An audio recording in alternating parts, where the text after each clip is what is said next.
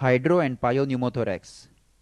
When pleural cavity contains both fluid and air, the condition is termed as hydropneumothorax if the fluid is clear and pneumothorax if the fluid is pus.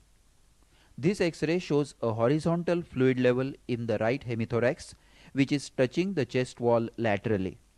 The red arrow shows the horizontal fluid level and the yellow arrow shows the border of the collapsed lung seen parallel to the chest wall, separated from it by the radiolucent band of pneumothorax.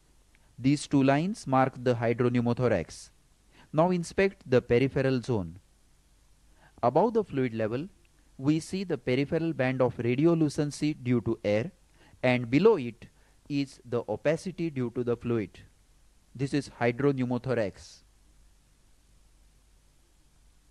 This is another X-ray showing hydropneumothorax on the left side. Note the fluid level, the air above it, and the collapsed lung.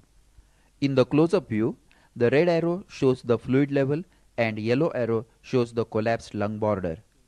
Whenever there is a horizontal fluid level with pneumothorax and lung collapse, it is a hydropneumothorax or a pneumothorax.